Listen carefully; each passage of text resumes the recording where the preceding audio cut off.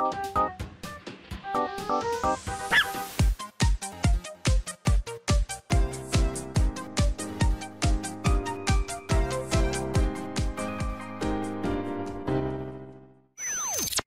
everyone, welcome back to another episode of Last Window, the Secret of Cape West bonus. Thanks for tuning in.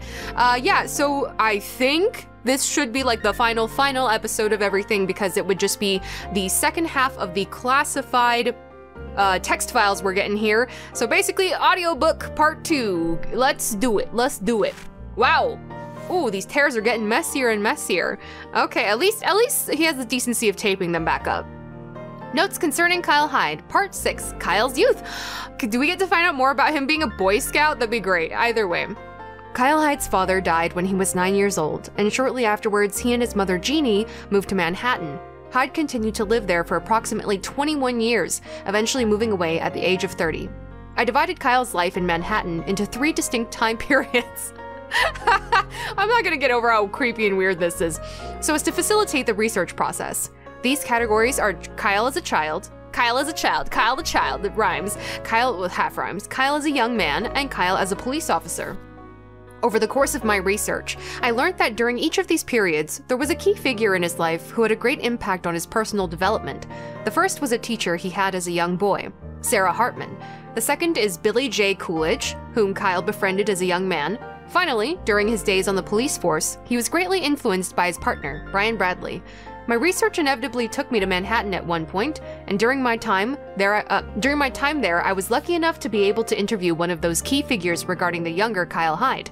Okay, is this the Coolidge person? Yeah, I still see Kyle twice, maybe 3 times a year. The last time was about half a year ago, I think. I had a recording session in a studio in LA, and after work I called him up late at night and dragged him to a nearby bar. Tony? I'm so confused. Tony was not one of the 3 names mentioned earlier. We ended up drinking right through till the morning. It's like that wherever I go drinking with the guy. We end up chatting for hours. This was the first recollection I heard from, Billy J. Coolidge, Kyle's friend of many years, when we met at an open-air cafe in the East Village. So yeah, I don't think we've heard of this character outside of here. Billy is a session musician. Okay, yeah, I don't remember hearing him talk about other musician friends in the past. Billy is a session musician with his own studio not far from said cafe, and his drumming can be heard on albums by numerous well-known artists. He was also closer to Kyle than anyone else in their younger years. When I first met the guy, he was 16 and I was 18, but for a while, he lied to me and pretended we were the same age. He was a dirty little sneak back then, seems like something he would do to seem more impressive. They got to know each other when they were both working part-time for a Cool Pop delivery company. He loves Cool Pop, it's his favorite. It paid pretty well, but the minimum age for the job was 18. So for that summer, Kyle pretended he was old enough and worked there with Billy. The two of them soon became friends, and they subsequently, best friends rather, and they subsequently went to the same university. Even now, with Kyle living in Los Angeles, their friendship continues uninterrupted. Aw, would have been nice to see little bits and pieces of this person throughout the games. He's never changed, you know? He's never been great at weighing up the pros and cons of his actions. When he sets his mind on something, he'll do whatever it takes and damn the consequences. He's ended up regretting it plenty of times. I've seen him get much more emotional than I'd have expected from a big guy like him. I gotta say, I was pretty shocked when he said he was gonna be a cop. Ever since he was 17, he'd always said he wanted to play the sax for a living, no matter what. Aw, maybe they bonded over that because, yeah, this guy ended up being a drummer. Kyle's always expressed his love of music throughout the games, so that's sweet. So I guess maybe his dream transformed from when he was really young, baseball, to being a musician later. That's kind of cool. In fact, Billy was the reason Kyle developed an interest in the saxophone to begin with. Aww, that's so nice. For Kyle's 17th birthday, Billy gave him a record that he was into at the time. It was a famous free jazz recording that many consider representative of the 1960s as a whole. Kyle became so completely fascinated by the sound of the saxophone on that record that he took all the money he'd saved up and bought a used alto sax, and started teaching himself how to play it. I love these. I love these extra tidbits so much. It's so nice to imagine these things. The guy was a natural. After we started college, he sometimes got all the jazzmen my pop knew to teach him stuff as well. But after the accident, he could never quite play as well as he used to. Wait, like a physical accident that he got to? Or when Kyle was in his 3rd year of university, he suffered an event that forced him to give up on his dream. Kyle! It all started when the elevator broke down one day in the old apartment building where he lived at the time. I might have told this story in a different series, or maybe one that's not even come out yet. Maybe I never told the story. Anyways, a super brief rundown. A long time ago in university, I was at this one building really late at night, and I was working on art stuff, and then I left, and it was on the 2nd floor. I don't think there was an easily accessible set of stairs, otherwise I think I would have taken it, unless it was locked behind a door. So I normally just took the elevator, and I thought I got trapped. I thought it was one of those classic situations, you get trapped in an elevator and it's really scary. I even pressed an emergency button on there because I think my phone, well, I had my phone, but I was like, who do I call for this? So I think there was like an emergency button. I did get in touch with somebody. I was talking to somebody in the elevator, but it turns out I just had to press a specific button and it would open it. But I think the janitor like came in and got it open for me. Really scary, like, I don't know, probably 10 minutes max of my life. Anyways, Kyle got in the elevator at the same time as a young boy called Daniel. They both lived on the 6th floor, and just as they were about to reach it, the elevator suddenly stopped with a clunk. Oh yeah, the nightmare. Absolute nightmare situation. The moment he realized they were trapped inside, Daniel panicked. He started wailing loudly and had difficulty breathing. There was no emergency call button in that elevator, so he started banging on the wall with his fists and shouting for help. He knew he had to get that kid rescued as quickly as possible.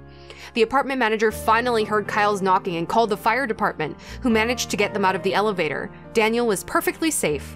It wasn't long before Kyle and Daniel developed something of a bond, but whether it was fate or simply coincidence, that was not the only calamity to befall the two of them. Kyle had to rescue Daniel one more time. One day, Daniel was playing on his bicycle in front of the apartment building. How dare you? No, I'm just kidding. When he noticed Kyle arriving home, he pushed down too hard on the pedal and sent himself flying towards the road. The brakes wouldn't work, so he was unable to stop himself. In the space of a second, Kyle threw himself into the bike and saved Daniel, but in the process, one of Kyle's fingers collided with the handlebars and was injured. Oh no! His finger still aches sometimes even after the injury had healed. And from then on, he just couldn't press the keys on the saxophone as well as before. Oh, Kyle! That kid was being left home alone all the time, so Kyle was always looking out for him. I doubt he regrets saving him, even if he did hurt himself doing it. That was the turning point for Kyle, though. That was when he started thinking seriously about becoming a cop. He probably had it on his mind already, though, if I had to guess. You know what happened with this pop and all. I was eager to find out all I could from Billy while I had the opportunity to speak to him. He was kind enough to tell me numerous stories about Kyle's love life. I'm curious about that. How is he with women? Because there was a descriptor before that. Oh, he don't like women that whine too much, you know, but as well as anecdotes about Kyle that no one else would know. The last story he told me before we ran out of time was something I hadn't quite expected. It was about a musician. When was it? I forget exactly, but Kyle sent me something in the mail that was a real one of a kind. I mean, it was just a tape, but I couldn't believe what was on it. He just said it was a good track and I should listen to it, but when I did, I was shocked. It was a new song by Tony Wolf. Oh! This must be the hint part. The tape, which Billy still owned, had a label on it with a song titled Belief. Have you ever heard Tony Wolf's debut album? If not, you should really give it a spin. It'll give you goosebumps. Tony Wolf is a musician who garnered attention when he won a contest sponsored by the radio program Rock and Soul, which thrives on promoting new artists. His debut album, No Rock, No Life, was a huge hit that propelled him to stardom. I appreciate that. I've mentioned a couple times that my biggest inspiration, singer/musician, is a Japanese-American musician named Nano, and I really love their work a lot. I feel like their songs are always extremely sort of inspirational. It's always about like, you can achieve your dreams, and even if life beats you down, you can always get back up, and there's always something to look forward to. It's very motivational. It's like rock, J-rock. I love the sound of it. And yeah, the thing that she says all the time is like rock on, and like a lot of that's always just in her albums and titles and just kind of catchphrase, and I feel it, man. I feel it. You know, it's a classic thing, obviously, but I just heavily associate it with her just because I like her so much. Anyways, continuing. Tony's musical stylings were something no one had ever heard before, and his talent was 100% genuine. But it's the same old story. He started believing he could do no wrong and ended up in all kinds of trouble. Ah, the story from beforehand. Plus, there was that corrupt producer, the one who's infamous in the music business. Tony disappeared from the limelight, and I was pretty excited when years later, I suddenly found out from Kyle where he was now. Is this that? No, it can't be. The fan that Tony said he was gonna apologize to? Is that the same person? Are they implying that, or is this not? Turns out they lived in the same apartment building and they were drinking buddies now. I couldn't believe it.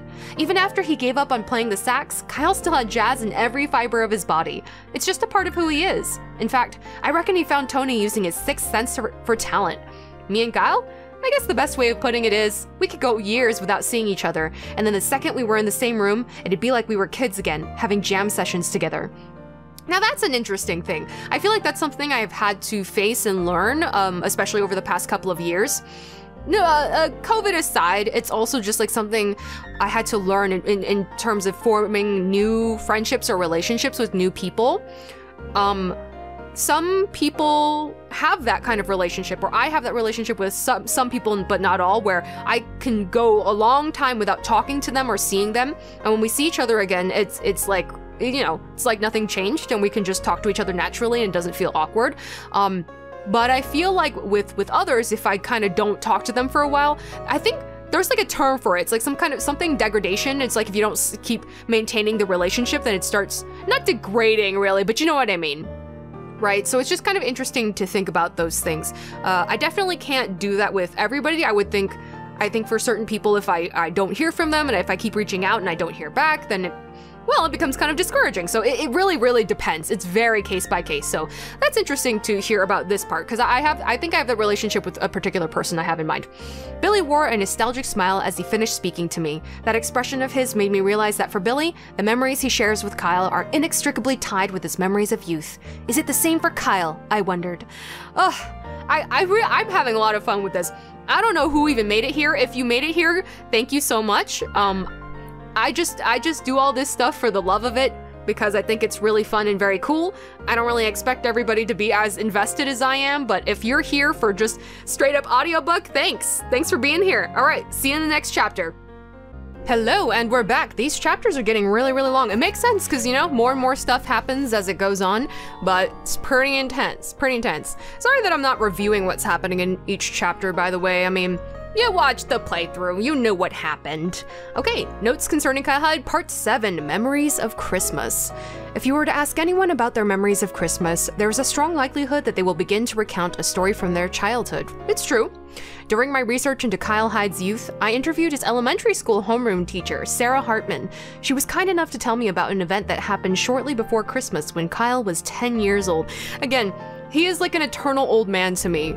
Again, he's not even old. He's like, what, 30, 32? But he just has old man energy. So him, as a 10-year-old, can't imagine. When Kyle first moved to Manhattan, he was very quiet and kept to himself a lot. Even 3 months after he transferred in, he hadn't really opened up to me or any of the other students. His mother was very concerned about him at the time as well. I remember her coming to talk to me about him in her breaks. Miss Hartman, who was still a teacher at the time of my research, remembered Kyle well. I don't suppose it's too strange that he acted like that. He lost his father out of the blue and then had to move to an unfamiliar city. Of course he'd find it hard to come out of his shell. But I knew I had to be patient, that it was just a matter of time. Whatever Miss Hartman said to him, his responses only amounted to a word or two. She decided to try a slightly different tactic. Every Friday, she would choose a book for him from the school library and give it to him to read. Then, on Monday, she would ask him to tell her what he thought of it. Oh my gosh, it's like getting extra book reports, extra homework on top of that. I don't know if that's gonna make him like you more. That's more homework. At first, he just gave the books back to her without a single word about his opinion. One day, however, she tried giving him a science book to read. The following Monday, Kyle told her that he'd found it interesting. Huh, I don't know that he ever opened up about the fact that he finds science interesting. I don't think we've heard him talk about him that much. After that, I searched the library for every science book I could find to lend to Kyle on Fridays. Little by little, he started using more words to tell me what he thought of them. After that, he started opening up a bit more to me and his classmates. Aww, I would love to see a thing about that. Wouldn't that be sweet? According to Miss Hartman, Christmas that year was when he finally became comfortable around her and the other students. That Christmas, I got my students to put on a bit of an event. I separated them into groups and told each group to come up with something they could present in front of the class that the others would enjoy watching. Some groups sang songs, some performed skits, and so on. Every group thought up their own little show. But you'll never guess what Kyle's group did. They conducted a simple scientific experiment posing the question, what happens when you shine a light onto a mirror that's been covered in clear red wrapping? Then let the light reflect onto a mirror covered in clear blue wrapping. Okay, the hint about, we were trying to help Charles with the film thing. What color does the light end up? They asked this question and then asked everyone to think about it. What do you think the answer was? The results suggested by Kyle's classmates were myriad and included the possibility that it would become purple, like when red and blue paints are mixed, or that the reflected light would simply become blue. The one who came up with the experiment was Kyle, of course. It was the first time he'd ever voluntarily raised his hand and presented an idea to the others. The result of the experiment was that the light disappeared entirely. Light is essentially a mixture of various colors, each at a different wavelength. When the light was shined on the red mirror, only the red light was reflected, and when it was shined on the blue mirror, only the blue light was reflected. All the other colors' wavelengths were absorbed and thus disappeared. That sounds kind of crazy. I'm having trouble imagining it. I'd have to see like a visual example, but it sounds pretty cool. Science, man, science rules. Thus, when the light reflected off the red mirror, was reflected again off the blue mirror, all the light had been absorbed and it disappeared. Oh my gosh, science. It was a curious development, said Miss Hartman. No one had managed to guess the right answer, but the children were absolutely fascinated by this experiment. They'd really enjoyed it. That made Kyle so happy. Oh, Kyle, my heart is warm. He smiled and laughed with such enthusiasm. It was the first time I'd seen him with a childlike smile. I still vividly remember how he looked at that moment. Oh. As a side note, the red wrapping that Kyle had used in the experiment was originally the gift wrap from a bottle of wine that Miss Hartman had received from her boyfriend.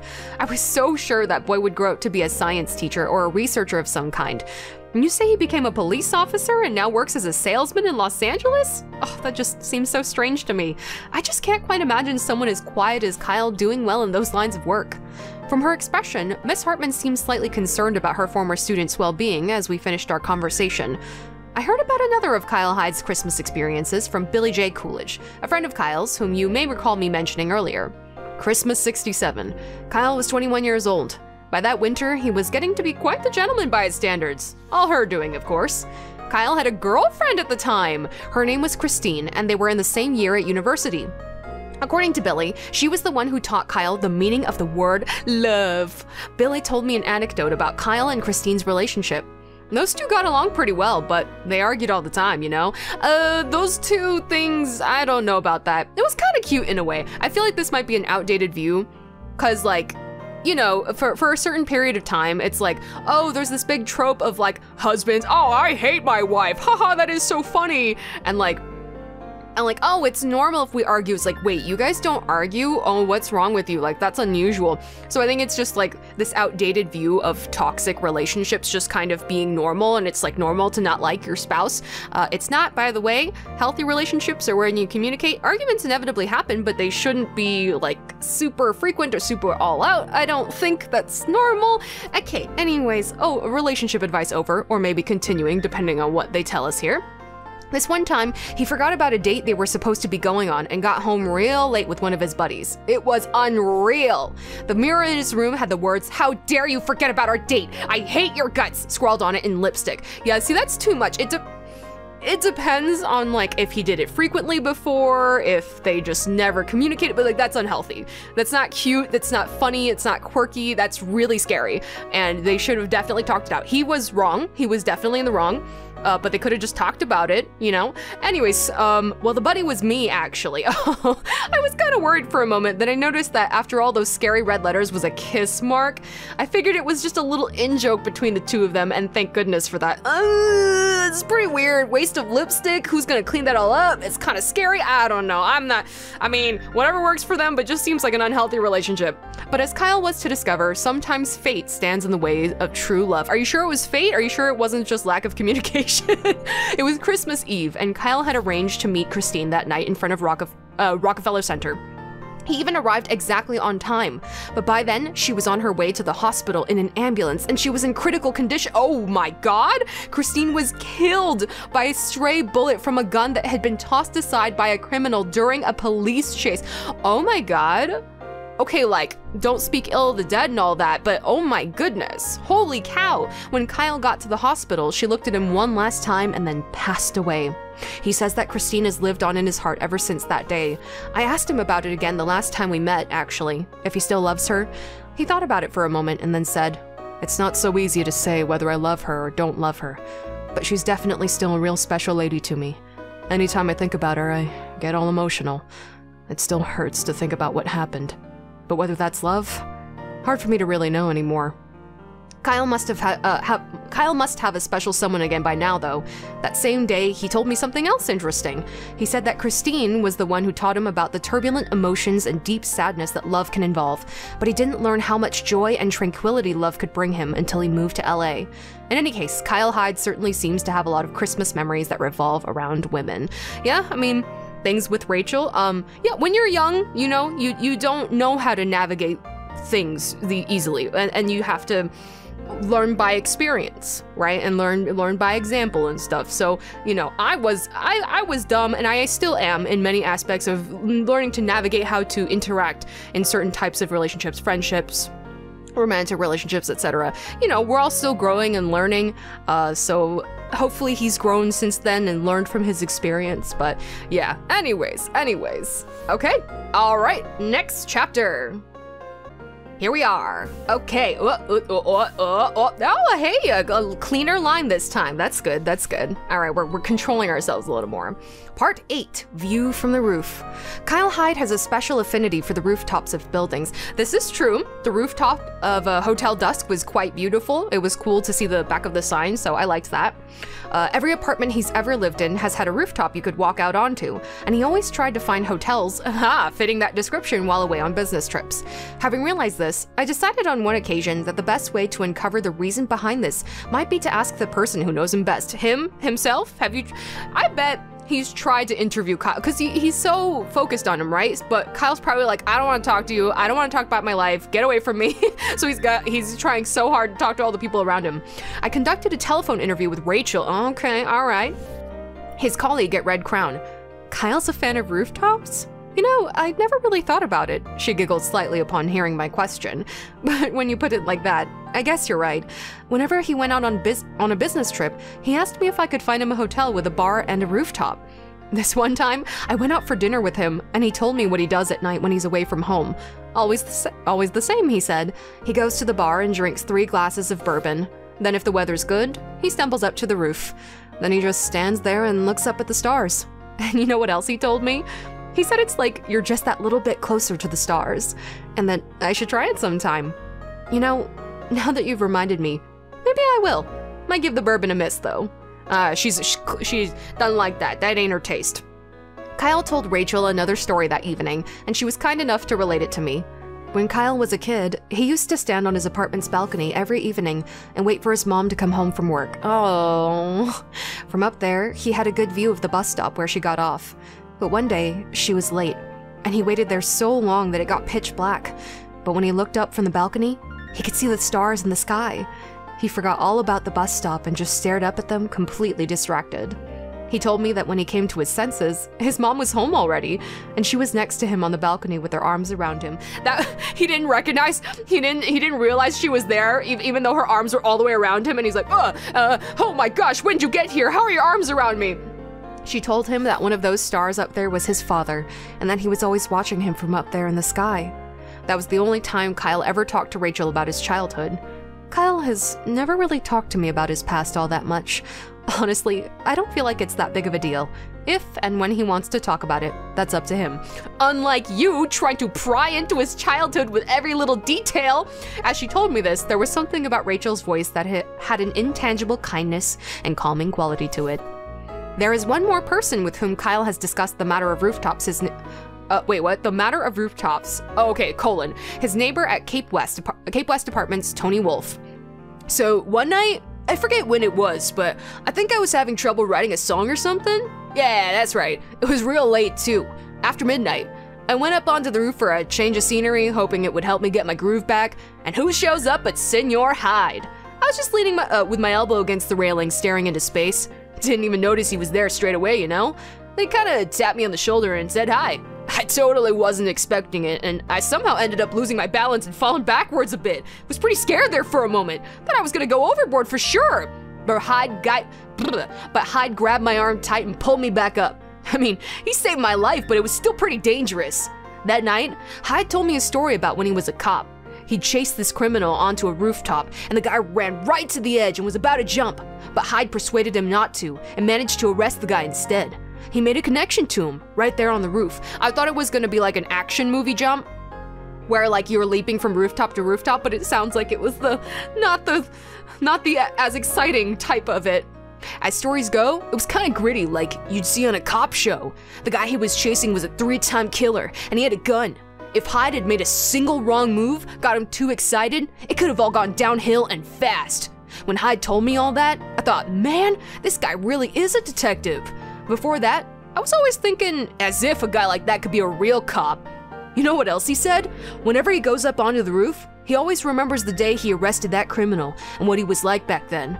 He said that when he thought back to his days as this reckless daredevil cop, he kind of liked the memory of it. Sounds like he was pretty cool back then. As I listened to Rachel and Tony's stories, I felt reassured in my initial deduction that Kyle is fond of rooftops. They hold a greater significance to him than simply the beautiful scenery that can be viewed from them. When Kyle stands on the rooftop, he sees something else entirely. All right, next chapter, we're almost there. Let's go. All right, the penultimate chapter. Let us take a look. Open up. Open up. Part 9, Detective Hyde's Case Files. I am currently researching Kyle Hyde's many achievements as an officer in the NYPD's 89th Precinct. He was on the force for approximately 8 years. And while it would of course be impossible to find out everything that happened to him during that time, I would nonetheless like to learn as many small details as I can about his former life as a detective. As a part of my investigation, I have come into the knowledge of certain details regarding Brian Bradley, another former detective whose name has appeared repeatedly in my notes, where I have typically described him as Kyle's partner. Bradley and Kyle were both on the police force when the organized crime syndicate known as Nile was being investigated in 1976. Bradley went undercover as part of the investigation, but he was secretly feeding information to Nile, and when the NYPD ultimately realized that he had betrayed them, they went after him. The last police officer to see him was his close friend, Kyle, who apprehended him on a pier. Bradley was shot by Kyle, and he fell into the water. He remains missing to this day. That cutscene played over and over and over again in the first game. I mean, it's what triggered the whole events of the first game, so it is important, but I remember they kept replaying it. It's like when they play a flashback too many times in a TV show or something like that, it's kind of like that. I spoke to Willie Taylor, who was supervisor to both of them at the time, about Kyle and Bradley's relationship and the aforementioned incident with Bradley. All these years later, I still believe Hyde never had a better partner than Bradley. They were eternal rivals and unbeatable allies, and that's what you really need in a partner. When Bradley was gonna go undercover, no one was more against it than Hyde.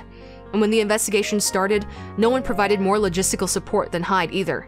That's why, when it turned out Bradley was ratting us out, everyone could see the bitterness and rage in his eyes. When I heard that Hyde had shot Bradley, I wasn't surprised in the least. I know exactly what he was thinking. That no one could take Bradley down but him. That's why nobody stopped him. When we didn't find Bradley's body after he fell off the pier, and the higher-ups told us to shut down the investigation anyway for whatever reason, Hyde handed in his badge straight away and said he was gonna find his partner by himself, and nobody tried to get in his way. I knew there must be something more behind what Bradley did, and I knew Hyde was the only one who'd be able to find out the real story. In the end, Hyde learnt the truth behind Bradley's betrayal and disappearance at a hotel on the outskirts of LA, 3 years after leaving the NYPD. Detective Taylor was also kind enough to tell me about the first time that Kyle and Bradley worked together. The first case they ran was an investigation into a group of art thieves. The scene of the crime was this art museum in the Tribeca? That probably stands for something, I don't know. Tribeca neighborhood. Tri-state? I don't know. I think they'd stolen a painting by Osterzone, yeah. What was it called? Oh yeah, now I remember. It was called Angel Opening a Door, yeah. Osterzone was this genius artist who died pretty young. I remember hearing at the time that painting was worth an absolute fortune. According to Detective Taylor, Kyle and Bradley tried to ascertain the means by which the criminals had been able to sneak into the art museum late at night, but they were unable to find any trace. It was then that they conceived of a different method of investigation. They went to the museum one night, at the same time they conjectured that the thieves had broken in, and investigated the surroundings thoroughly while the lights were off. In doing so, they discovered a secret code drawn in ink on the floor. It was hard to make out in the darkness, but the symbol almost looked like a hummingbird. Bradley had been trained in code breaking, and he managed to determine what the symbol meant and thus reveal the criminal's method of intrusion. Although the code seemed complicated at first, in the end, it was as simple as following the direction the hummingbird's beak was pointing. Soon, the mystery was solved. It turns out that the thieves had been breaking in via the service elevator, which was used to move the works of art into the museum. But that wasn't all. They came to realize that if one pressed the button to stop the elevator while it was between the 4th floor and the 5th, a secret door would open that was embedded in the wall. So those art thieves, somehow, the exact same method was applied to this random apartment many years later? What is this? It was an incredibly complicated method of breaking in, and the two police officers couldn't help admiring the unexpected attention to detail and organizational skills of the criminal group. They might have stolen all this priceless treasure, but at least they're pretty cool about it. At least their detailed plan was pretty awesome. The perpetrators still got away, though. They didn't get the Osterzone painting back either, of course. But that was the only one. Hyde and Bradley solved every other case they worked on together. Every single one. After he told me this story, Taylor handed me a photograph. It was the only photo he had of Kyle Hyde and Brian Bradley together. I'll let you have it. If you're really going to be writing a book about Hyde, you better write about Bradley too. If Bradley ends up reading it, I bet he'll try and get in contact with Hyde, long as he still thinks of Hyde as his partner at least. The photo I was given that day now adorns my desk as I prepare to begin writing the story of Kyle Hyde. With all the material I have gathered, it might prove to become a very lengthy tale indeed. Oh man, y'all ready for— I think this is the final chapter. I think because we had 10 in the game, should be 10 here, unless there's gonna be a secret bonus chapter. All right, let's see how he wraps things up.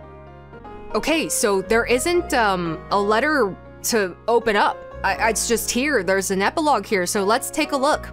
December 27th, 1980, 6 a.m., Union Station. At this time of the morning, Union Station was almost devoid of human life. But in the expansive waiting room for long-distance trains, beneath the clock on the wall stood the solitary figure of a man. His name was Rex Foster, and he had been standing here for the past 30 minutes, staring intently at the entrance to the waiting room through his dark sunglasses.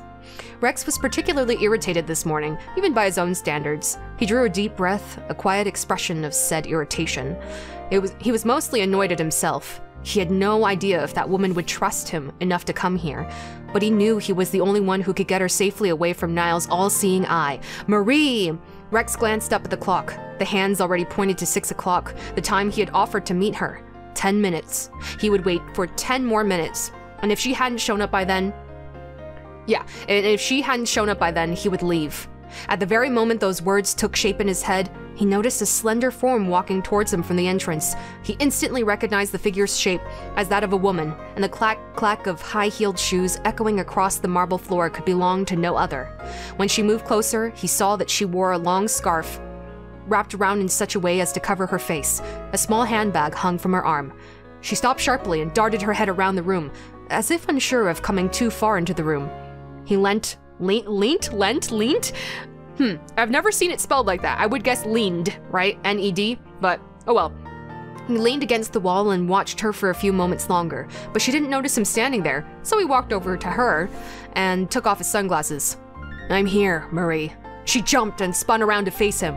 When she realized it was Rex, she replied with a firm nod. He placed a ticket for the next long-distance train into her hand, and then put his arm around her shoulders as they left the waiting room. He didn't let go, even as they passed through the ticket gate and made their way onto the platform. When they reached it, he finally took his arm away, and there, on the platform, he looked properly at her face for the first time. Her blue eyes were deep wells of uncertainty and doubt. Rex looked Marie straight in the eye and said, "You have to trust me. We've got a bit of a long journey ahead of us, but waiting at the other end of it is your freedom. And until we reach that destination, I'm not going to let anything happen to you." That was the day Marie Rivet vanished from Los Angeles for good, and not a single person in the entire city knew where she had gone. Ooh, Marie. Oh, I'm so glad she could get out safely. Rex, thank you for holding up your end of the bargain. Not being a complete creepo is what I was trying to say. Good. Live your life. Absolve yourself of your sins. Repent. Live free. December 27th, 1980, 10 p.m. in Hollywood. The year was drawing to a close, so naturally, the bar was packed with customers that night. In that distinguished hotel bar facing the Chinese theater sat a stocky man clad in a checkered shirt. His name was Dylan. Ew, I don't want to read about Dylan. He could go fly away, far, far away for all I care. And though a simple glance might have painted him as a decent man, in truth he was an underling of the reprehensible organized crime syndicate known as Nile, a very incompetent one at that. This was the first time in a while that Dylan had drunk such high-quality liquor, though he had perhaps enjoyed too much of it already by this point. He was getting more than a little tipsy. He knew exactly why the drinks tasted so good to him. It was because he was finally getting out of having to hide away in that apartment building, keeping tabs on everyone. Again, I don't get how he's able to get off scot-free and why he's just kind of chilling, because he didn't do his job properly. In fact, he royally screwed it up and kind of like gave it away at the drop of a hat. So I don't really see how he's chilling right now and buying himself expensive liquor. If he's like drinking his sorrows away, that he's like, oh my god, I'm so screwed, I'm gonna drink and forget about it all, that's one thing. But he's enjoying himself right now and buying himself high quality liquor and just chilling, so I don't get it. He'd been getting so bored of pretending to be someone he wasn't for so long, playing a role just so he could spy on people. As he drank to the bottom of his glass, he considered that it was almost like being an undercover cop. And he had been in such deep cover that recently he'd started to forget who he really was. Who is he really? A piece of garbage? When he left Cape West, he hadn't meant to follow that guy's advice. Still, he knew that no matter how much of his life he'd signed away to Nile, the people at the top regarded him as nothing more than a pawn. Maybe now really was the right time to move into a new field. Would they just let him go, though? Would they just let him go? If they were gonna try to hunt Marie down to the ends of the earth, hunt down anybody involved to the ends of the earth, there's no way they're letting this guy just find a new vocation in the same city, work at the pizza parlor. Like, there's no way, right? Another drink? Inquired the bartender upon noticing his empty glass. Sure, why not? Surprise me. While he was waiting for his order, he stood up and went out into the hotel lobby, where he entered a number on the rotary dial of the payphone in the corner. After several rings came a click, and Dylan was met with the almost robotic answering machine greeting, asking him to leave a message after the beep. Beep! Dylan was dumbfounded. Hadn't the fool told him to call tonight? And now he wasn't even waiting by the phone! He was so annoyed that he couldn't help but laugh bitterly, but he quickly stopped and considered his words. Mr. Hyde, it's me, he spoke down the line, slurring his words a little. I just can't stomach being around a weirdo like you anymore. Just forget all about me. If you keep my secret, then I won't tell Nile about any of your snooping around in the apartment block either. But if you say a single word about me to anyone, a single word. His tone was growing more agitated, but he only got that far before there was another click, followed by the sound of a tape rewinding. Then, the line cut off. What was that noise? Wait, what was it? Dylan traipsed back into the bar, where the bartender had prepared his drink in a shaker. The bartender is secretly a member of Nile, isn't he? He placed a cocktail glass on the bar and poured the drink into it. Then he garnished it with a strip of lemon peel and topped it off with an olive skewered on a cocktail stick. Dylan took a sip of the drink and nodded in satisfaction. Then he looked up at the bartender and posed him a question. Say, tell me, did it take you long to learn how to mix a great cocktail like that? Is he gonna just casually become a bartender? That night, Dylan left Los Angeles for good? Nile has never been able to trace his whereabouts. He's just that good at Okay. Alright, whatevs, I guess. Go live your life. Just stop bothering Kyle and co. Okay, well, jeez. Jeez, I didn't need to hear about any of that. I didn't even care. Alright. January 26th, 1981, the next year, correct? 3 p.m., downtown. It was a Monday afternoon, and the park was filled with the carefree voices of children playing. Just beyond the park, a car pulled to a stop, and a single man stepped out. His name was Kyle Hyde, don't wear it out! And up until the end of the last year, he had lived in an old apartment building just a few blocks from where he now stood. Oh, okay, a year later. Hyde walked through the park and over the crossing on the other side. He was headed for the place he had lived for those 4 years of his life since moving to LA. As he walked those familiar streets, he couldn't believe— a month! A month. Ah, because it's the new year. It's the new year. Me dumb. He couldn't believe it had only been a month. He turned a corner, and there it was. In place of the building he had called home was a construction site surrounded by a tall fence. He peered in through a gap, and he could see that at least part of the building had been demolished already. In fact, it looked like the entire lobby section was well on its way. He walked around the back of the building and, excuse me, saw that his own apartment was still intact, as was the lighthouse monument on the roof. Suddenly, a voice called out to him, "Mr. Hyde!" Hyde turned around. He was met with a face he had missed seeing every day, one wearing the same cheery smile that always suited it so well. "Claire, it's you," he replied. "It's me! Never thought I'd run into you, though. Do you come around here often?" "Nah, this is the first time I've come to have a look since moving out." "Same here, but for me, it's the last time, too." Claire's time as a waitress at the cafe on the first floor was over now. She was moving to Boston along with both her parents, she explained. I'm glad the parents could work things out with each other. I'm glad. I hope that things are going smoothly and they're communicating. It's very important. Are they opening a new cafe? Yeah, near where my mom grew up. It's a little on the small side, but I don't mind. Sounds good, mused Hyde. Be sure to stop by if you're ever in the neighborhood. My dad'll make you a California burger just the way you like it. Claire ran over to the fence and took one last peek in at what was left of Lucky's cafe. Then she said, "Well, I've gotta go. I hope I'll see you again sometime. Mr. Hyde." After Claire had gone, Hyde stood and stared up for a while at that last window along the 4th floor, the last window his father had ever looked out of. He didn't linger for too long before making his way back to the other side of the park. When he got back into his car, he looked out through the windshield and saw Claire walking along with Sydney and a middle-aged woman. He didn't recognize the latter, but he knew at once who she was. All three of them smiled warmly, as if the family had never been separated. Hyde reclined his seat slightly and let himself relax, and as he gazed upwards, he had the strangest feeling that there was something different now about the sky over LA. He wondered if all the people he'd become so involved with at Cape West just 1 month earlier felt the same when they looked up at the sky.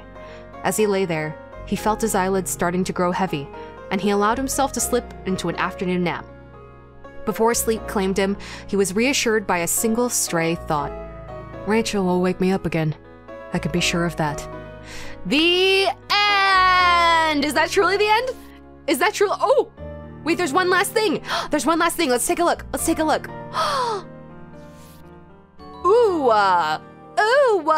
Okay, here we go. Timeline of the events surrounding Cape West Apartments. Here we go. Let's run it through. 1950, Hotel Cape West opens. Michael McGrath becomes the hotel's manager. November 1955, jewelry theft. The Scarlet Star diamond is stolen from the collection of French jeweler Charnay by the group of jewel thieves known as Condor. December 1955, the plan to take down Condor is thwarted. After receiving some vital information about Condor, LAPD officer Frank Raver makes a deal with a safecracker known to him as Gregory, real name Chris Hyde, whereby the latter will sneak into Hotel Cape West and confirm the presence of stolen jewelry. The plan goes awry, and the safecracker is shot and killed by Michael McGrath. Chris's body is found. 3 days after the plan to take down Condor fails, Chris Hyde's body is found by LAPD officer Ed Vincent. There are no clues as to the perpetrator, and the case is left unsolved. The diamond disappears. Michael McGrath tells Condor ringleader George Patrice that when he killed the safecracker, the Scarlet Star was already missing from the safe.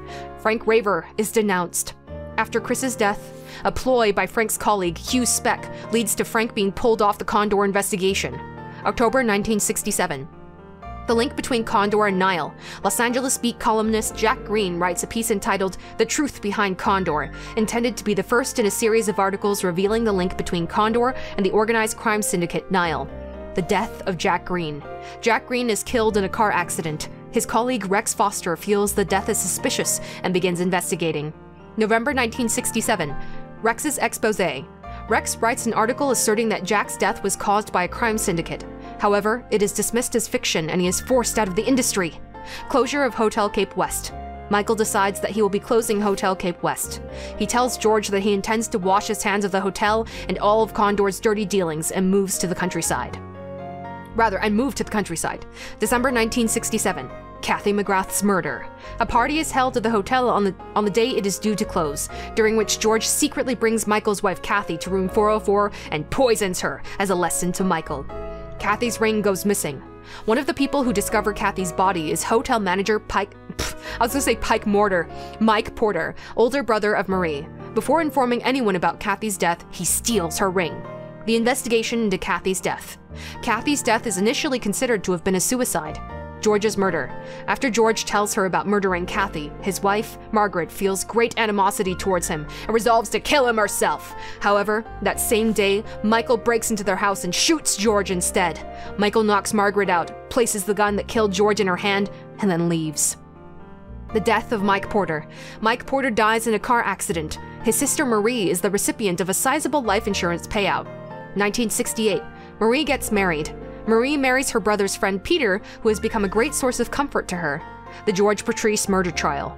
Margaret becomes the number one suspect in George's murder case, but there is insufficient evidence to convict her, and she is found innocent. The day of the verdict, she uses the money left to her by George to buy Hotel Cape West. December 1968. The renovation. Margaret has the hotel renovated into an apartment building. Cape West apartment opens for business. 1977, Michael's death. Michael McGrath passes away after a battle with illness. 1980, Peter's death. Marie's husband, Peter, loses his life in a car accident. Speck runs for mayor. Hugh Speck announces that he will be running as a candidate for mayor. December 1980, eviction notice. Margaret Patrice, manager of Cape West Apartments, sends eviction notices to all of the residents. Kyle Hyde loses his job. Due to his general lazy attitude, Kyle Hyde is fired by Red Crown. When he arrives back at his apartment building, he almost bumps into a woman in a black hat and sunglasses who's walking out of the front door. And that's where it all began, and that's where Last Window, The Secret of Cape West began. Let us close the book once and for all. Nice! We did it! This was a more lengthy bonus episode, but we got through everything the game had to offer, except for literally rereading the summary of the entire game, but we saw some extra content. We learned a lot about Kyle Hyde. Everything I could have wanted and asked for, because I always wanted to know more details about his life, and fortunately we had this author very creepily invested in every single aspect of his life and dug up all the dirt for us to find out. And so we found out many things about different stages of his life, likes and dislikes, how he came to be in certain situations, and it was really, really nice. It was like reading fan fiction almost, just like all these aspects of a character's life you wanted to know about in the main canon story, but they don't have time for that, they don't give it to you, so it's like, fine, I'll do it myself. It felt a little bit like that, but from a loving place, and I appreciated it, so. Thank you all so much for joining me. If you even made it through this episode, thank you so much.